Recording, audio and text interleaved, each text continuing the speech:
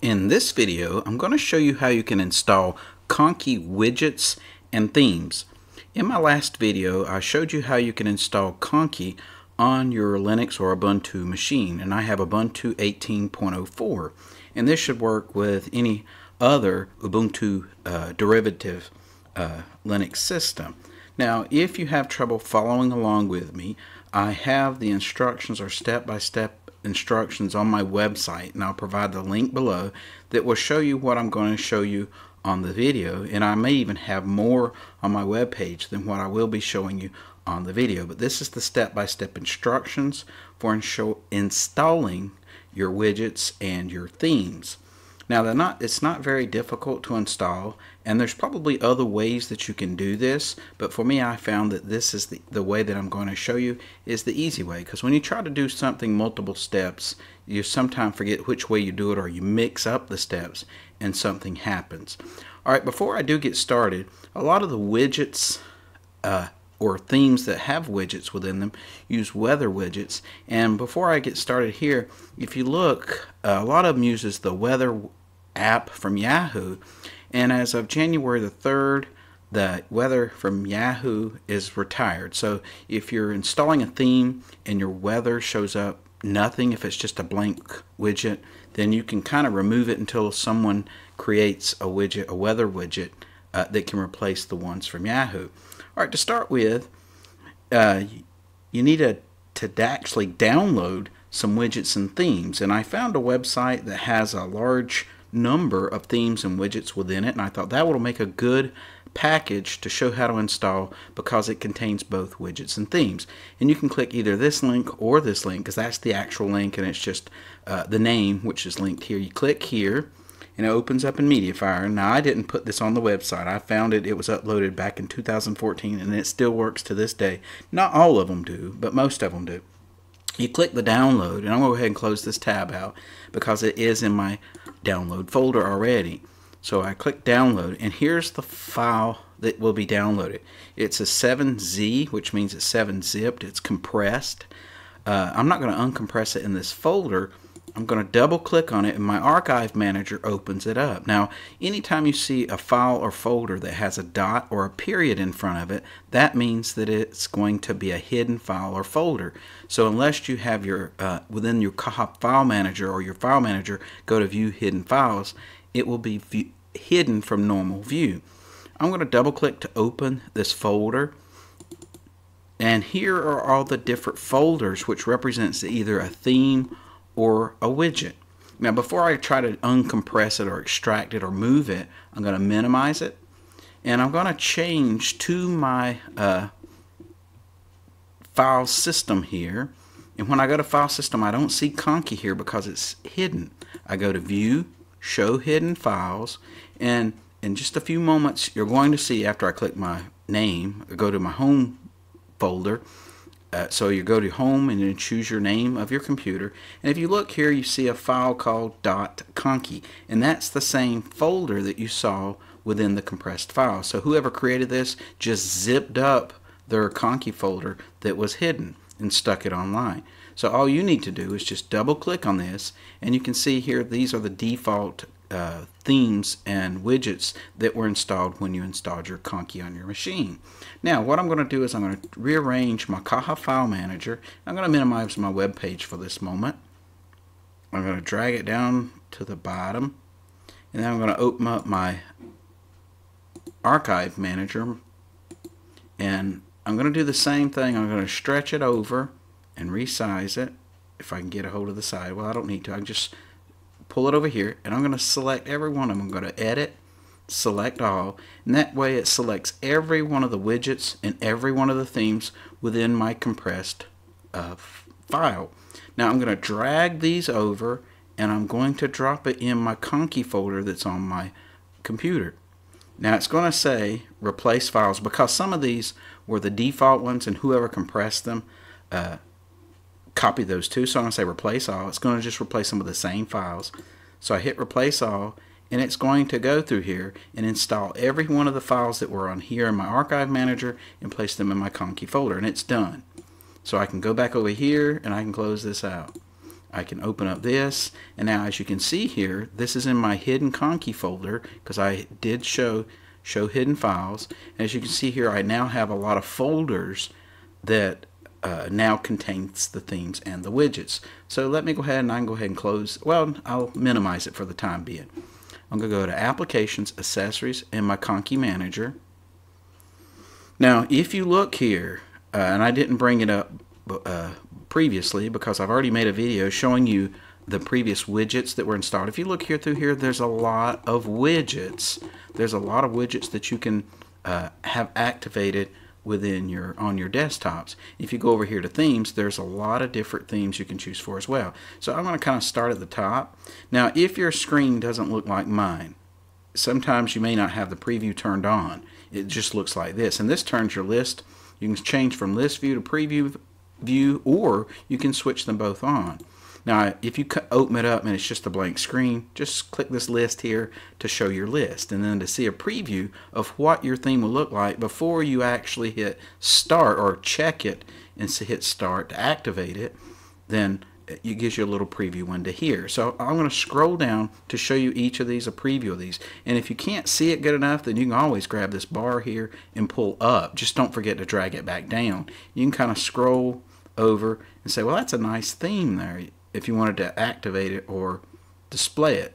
And I put my bar up here and I'm having a hard time dragging it back down. Let me turn my preview off for a second. Let me come here, go back to preview.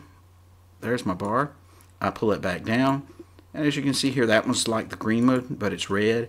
I'm just simply scrolling down here, and again, you can use the little scroll bar so you won't have the same trouble that you had with the dragging the bar. I drag it up too high, but I'm not going to go and scroll each of those. These are some themes that it installs.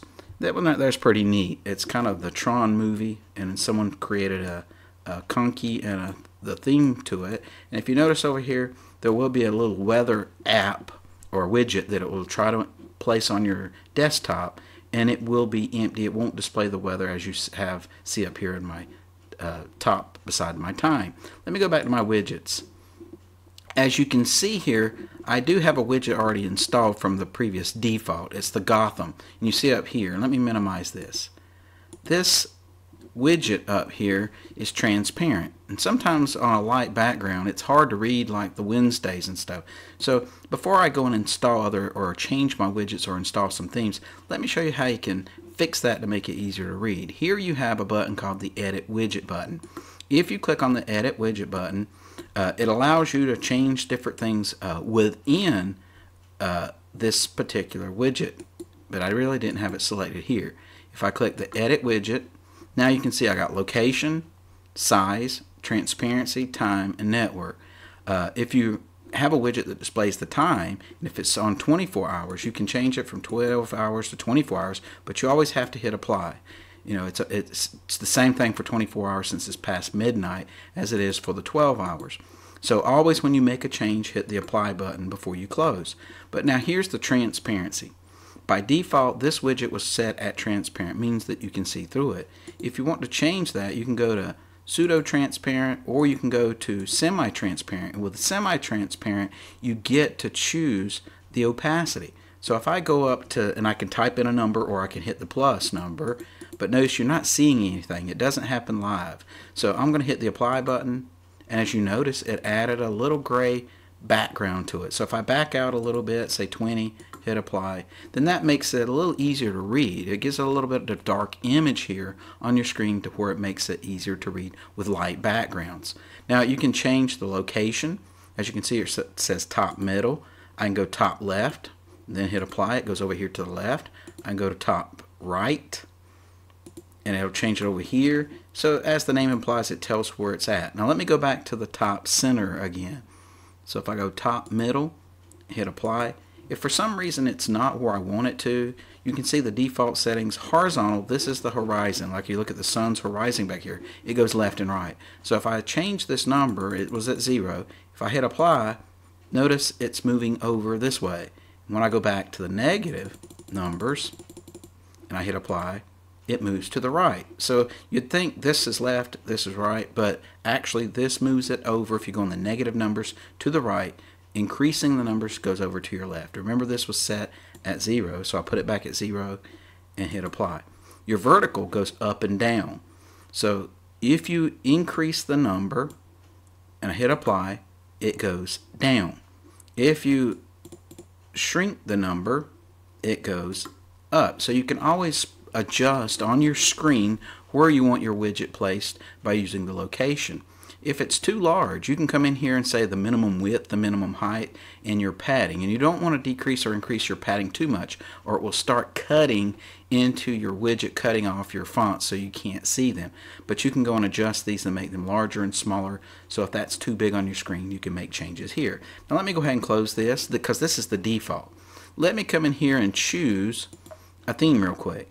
Now I do notice that with certain themes, when you go to hit the theme here, it automatically starts loading it. And as you can see here, the current weather theme has no weather because it uses the Yahoo weather app, and that has been retired. But when I hit the themes, I can even hit play.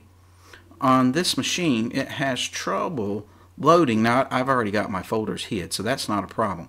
The only problem that I'm currently having is on certain machines, the background that you see here, and it's in the folder, it's not loading it.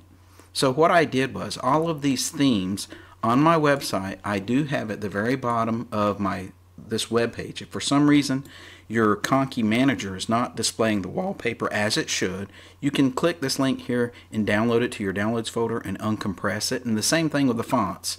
If for some reason you look over here and your fonts are not displaying as they look in the preview window, you can also download the fonts by clicking this link here, downloading, extracting, and installing the fonts on your system. But here, if you click this right here, and I'm not going to, I already have it downloaded, you can go into your download folder, and as you can see here, I got the Conky Manager here, I got the Conky fonts. These are the fonts that you can install. Then if I go back out and go to pictures, I've got wallpapers here, and then I got my Conky wallpapers. That's the compressed file. And if you hit extract here, it will extract the folder, and these are all the wallpapers that you see. Now the wallpaper for this Conky theme, as you see here, is the Tron background, and there's actually 4 different Tron wallpapers that you can install with it. This one's not the one you see in the preview because it has numbers and letters on that one. So if you hit your preview window, then you can see this one's it. You can go to image, set as desktop background. You can close it out. And when you minimize this in your browser, you can see that the theme is now set up. You now have your time, your weather, and your disk space. As you can see here, I'm not using a lot of disk space on this particular hard drive in my system. But now you might say, well, since the weather app is not working, or the weather widget's not working, I don't want to leave something up here that's not working. Well, you can go into your Conky widgets, and as you can see here, you can scroll down. If you simply scroll down, you see the ones that are selected. Here you see on the Tron Legacy, those are the widgets that select. You got a disk, time, and weather. And on my website, I've already calculated for my screen image on my other computer that I did this. As you can see here, I removed the weather widget. I calculated some different the space sizes. If you look here, this is what I've just installed. And if you scroll down, I show you how to edit it. And when you do, the edit box will come up, allowing you to make the changes to it. And the first size you're going to do, you're going to uncheck the weather widget, so that way it's not being displayed. And then you're going to move up the disk space. You're going to move it up to these numbers that you see here. And I know it's very hard to see, so I place them here. So let me show you what I'm talking about. Now we want the weather widget to disappear, so I uncheck it, unselect it. Now we have a gap. So if you look, this is the disk space one. So I click here, I go up to the edit button, and my location here, it says 350. I can go back to here on this one where it shows where I had 350. It is now stays at 50 because horizontally we want it the same. We're just going to move it up vertically to 190. So if you can see here, I said set your vertical gap to 190. So if I come in here, I type in 190, I hit the apply button, and now my little disk space widget is in place of the weather widget. So I can hit close, And before I close out the Conky Manager, this will only stay active while my computer's running. Next time I reboot, these little widgets will not appear. Now the wallpaper will, since I set the wallpaper as my desktop. To make this active, every time you boot your computer, you want to click this icon. It looks just like the edit widget, but this is called your application setting. So you click this button.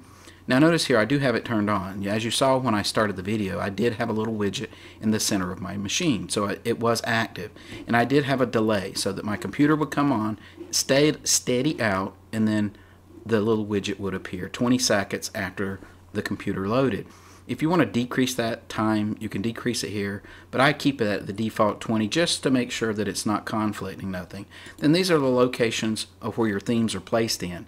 This is the .conky folder that we copied all of those widgets and themes into. So I'm going to hit cancel out because I already have it turned on. By default, this is turned off. So where it says run Conky at system startup, you just simply turn this on and hit the OK button. Next time you reboot, then your Conky or your widgets and your background will appear on your screen. Now as you can see here, we have a lot of other type of backgrounds or themes you can choose. Like here's a red theme that looks pretty nice, and on my website I do have some of these showing you how to activate like the red theme and the green theme and how I had them set up. So if you look here, I choose the red theme and then I go over to my widgets and I show you how to adjust the process panel and the Gotham widgets to make it look like this. So let me go ahead and choose the red theme. Now as you can see here, I'm going to uncheck this one, and I'll later make a video and show you how to remove the bars at the top where it's just the little widget here. So for right now, I'm going to turn that widget off. I'm going to turn that one off. Now what I'm going to do is I'm going to turn on this widget that says process panel, and I'm going to find it where it says TG Tech. So I'm going to scroll down to TG Tech and I'm going to click process panel. So I'm going to scroll all the way down where it says TG Tech, and there's a lot of widgets you can choose.